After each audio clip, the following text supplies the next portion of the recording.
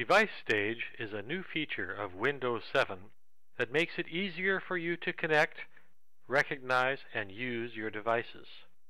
Device Stage provides an enhanced user experience that is integrated with the taskbar and the new Devices and Printers control panel item.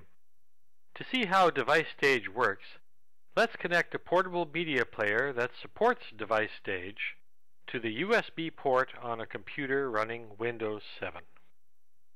The device is immediately recognized, and Windows begins checking Windows Update for the latest drivers for the device. Once the latest drivers have been installed, a photorealistic icon for the device appears on the taskbar. Clicking on the icon opens a window that displays the full Device Stage user experience for the device.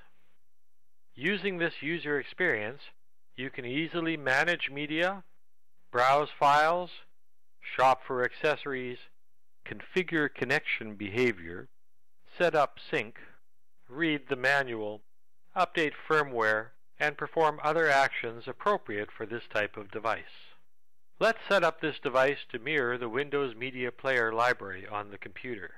To do this, double-click on Manage Media on your device. Then click Finish. You can watch the progress as the device and library synchronize.